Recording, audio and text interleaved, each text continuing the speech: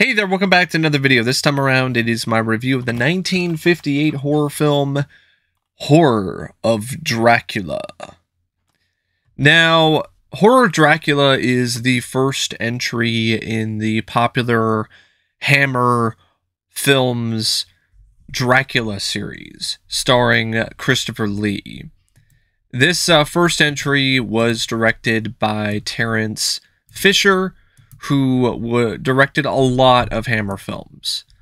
He not only directed this film, but he also directed, I believe, he directed The Revenge of Frankenstein. He directed the Hammer version of The Mummy.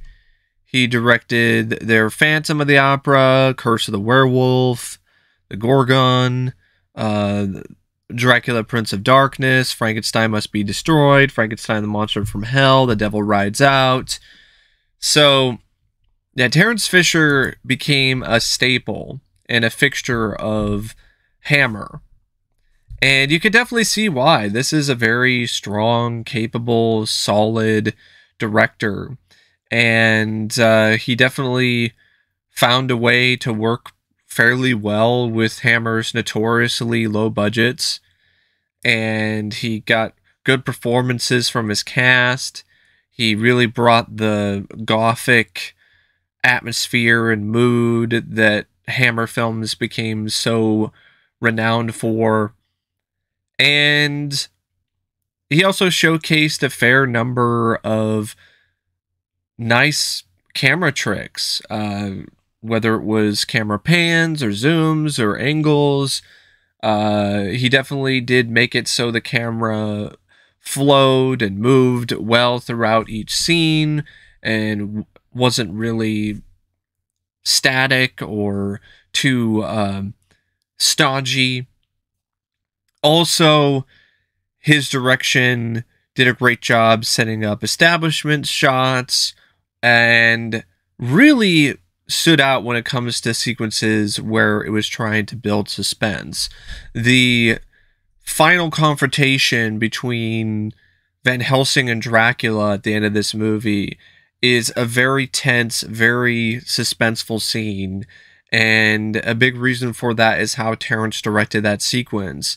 His direction perfectly matched the frenzied, frantic nature of that scene, where it felt like it was a race against time. Van Helsing had to jump over the banister and stay one step ahead of Dracula. Otherwise, if Dracula got his hands on him, he could probably kill him in seconds. Just break his neck like it's a twig. So Van Helsing is trying to avoid Dracula, and then he sees an opportunity, which is the curtain, and just pulls the curtain down, and now Dracula gets exposed to the sunlight.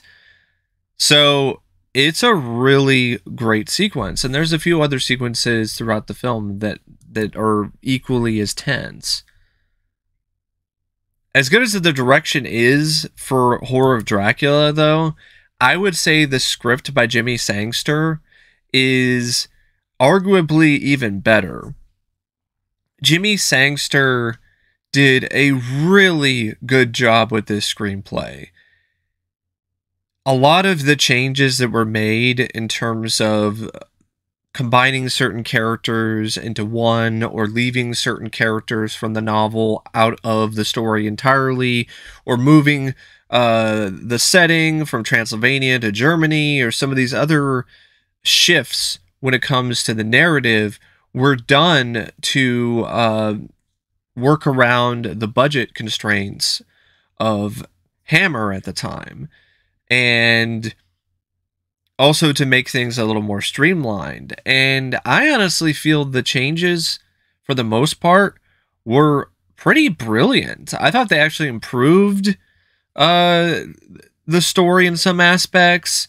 It definitely did make it so this didn't feel like it was just another version of the stage play, or just a reboot or remake of the 1931 film by Todd Browning, or a new adaptation of Nosferatu. Like, it felt like it was its own thing, its own different breed of vampire film, or Dracula adaptation, because of the differences in the narrative. instead of Harker arriving at Dracula's castle in Transylvania, he arrives in Germany. He is not there to help with real estate or anything. He's there as a librarian. He initially comes across this young woman who asks him for her help, but then you find out when she starts burying her fangs that she's not who she appears to be, and she's a vampire, and she wants more than what's in his pants. She also wants what's flowing inside his veins. And Harker isn't what he seems to be either, because he's a vampire killer. He has arrived at his post as a librarian in this location because he's heard about Dracula and he wants to destroy him. So he finds the vampire bride alone in a coffin, kills her. Dracula is understandably pissed off that his bride is now murdered, and Dracula decides to take revenge on Harker and turns him and locks him up.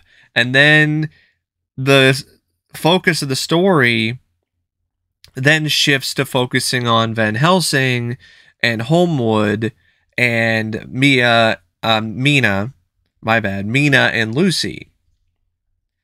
And the way that Van Helsing is written is excellent. I love the way that this character is set up and structured. And Holmwood is fine as well. Also is like connecting Holmwood to either Mina or Lucy by blood. I thought that was an interesting choice. And that's why you don't have Quincy or Dr. Seward. If I remember correctly, I don't think Dr. Seward is in this one. If he is, I completely forgot, which that's my bad. But I don't think he is. I think Van Helsing is essentially being the Dr. Seward role. And yeah, Arthur Holmwood and his wife Mina. Yeah. He's also the brother and sister-in-law of Lucy. So yeah, Holmwood is actually connected to all of them. He's connected to Mina and Lucy, which adds a nice little different dynamic to things.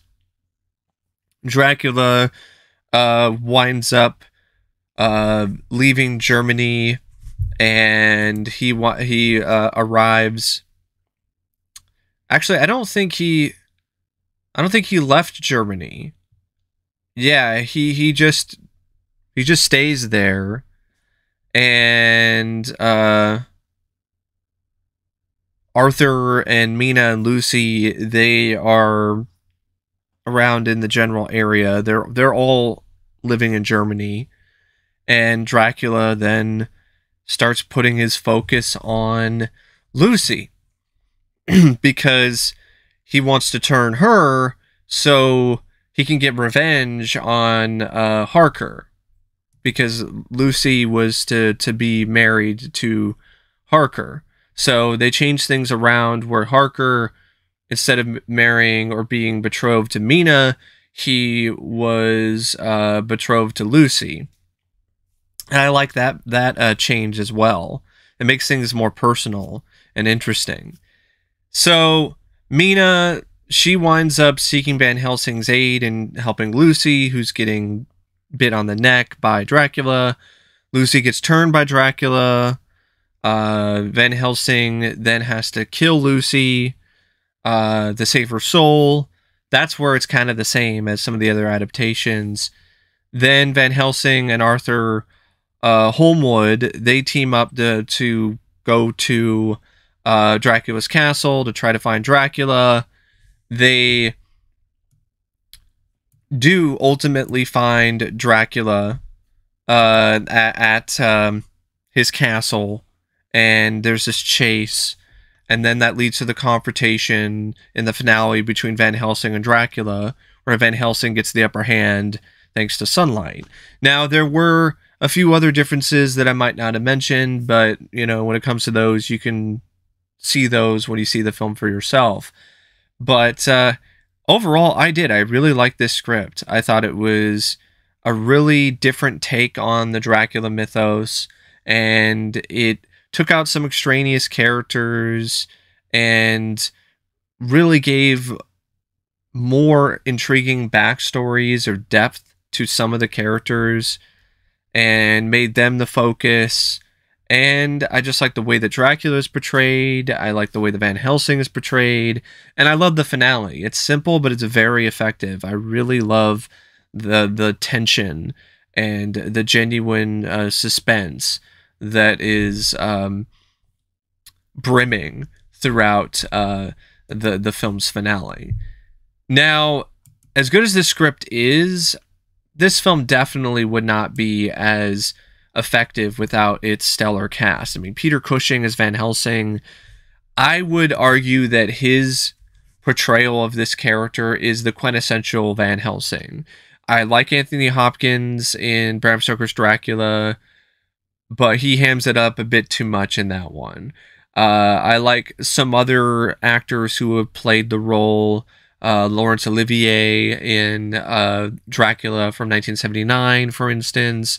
But Peter Cushing, he just embodies that role perfectly. And Peter Cushing himself is a bit of a badass because he absolutely refused to not do his own stunts in the film's finale. When Van Helsing jumps over the banister, Peter Cushing did that shit for real. So that wasn't one of those things where, oh, a stunt double did it. And he had to go against the producer and the director and Hammer's wishes there because they didn't want him to get hurt. And he was like, fuck this. I'm doing it because I'm Peter fucking Cushing. I thought that was awesome. And of course you have Christopher Lee as the Count, as Dracula. It's definitely one of his finest and most memorable performances or roles. He really provided more menace and intensity to the role, as well as sexuality that wasn't really there with anyone else that portrayed the character up until this point.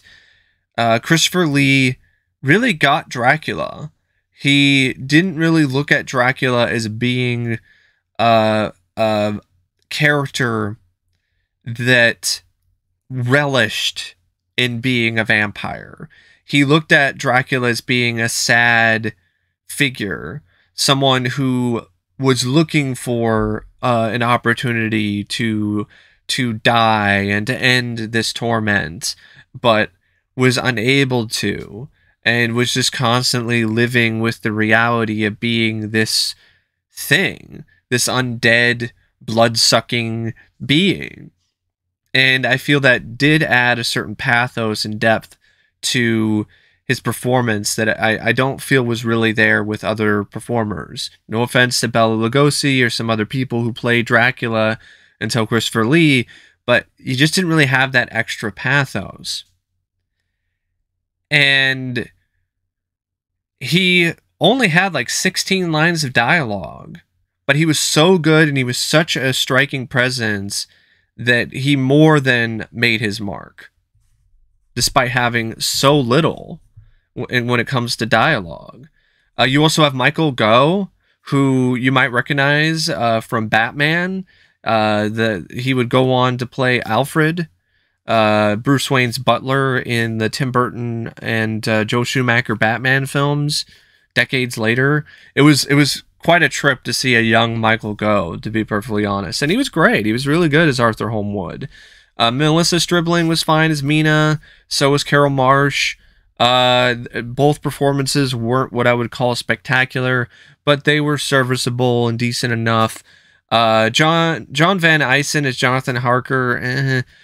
I don't know what it is. For some reason, I have yet to see... Well, actually, the 1979 film, I would say, had a good Jonathan Harker. But in all of the Dracula films that I've seen, I've yet to really come across a truly great Jonathan Harker performance. For some reason, they've always been either average or way below that. And there are a few other people, like I guess Dr. Seward is in this, but he's barely in the film and doesn't really have a lot to do. So that's why I didn't really mention his character that much. He's played by Charles Lloyd Pack. But yeah, it's a good cast. It also features some nice cinematography by Jack Asher that tries to get the most atmosphere and feel and creepiness out of limited sets and a limited budget. The editing is also pretty fine by Bill Lenny. The music by James Bernard is just kind of meh. Like, there's nothing about this score that is that memorable or that strong, but it's not a net negative either. It's just not a score that you want to sink your teeth into again and again. So yeah, I really did enjoy Horror of Dracula. It makes me want to definitely check out the other Hammer Dracula films sometime in the future, because I had a lot of fun with this one. I really liked the script. I thought Christopher Lee and Peter Cushing were just a really great pair, and I thought Terence Fisher did a fantastic job directing it, and went by at a good pace. I mean, it wasn't even, I don't even think it was even an hour and a half. Like, yeah, it's 82 minutes. So it goes by at a relatively quick pace. The way that the script is written just continuously has things happening, or it's building up to things happening. It never really feels like it's just sitting there and you're just waiting for something to occur. So yeah, overall, definitely would recommend this one, even if you're not a fan of 50s horror, because this is a really solid example of horror from this time period that still manages to be full of suspense and thrills, despite the fact that you can't quite go for the jugular just yet. But anyway, that's my opinion of Horror of Dracula. And until next time, I'll see you later. See ya.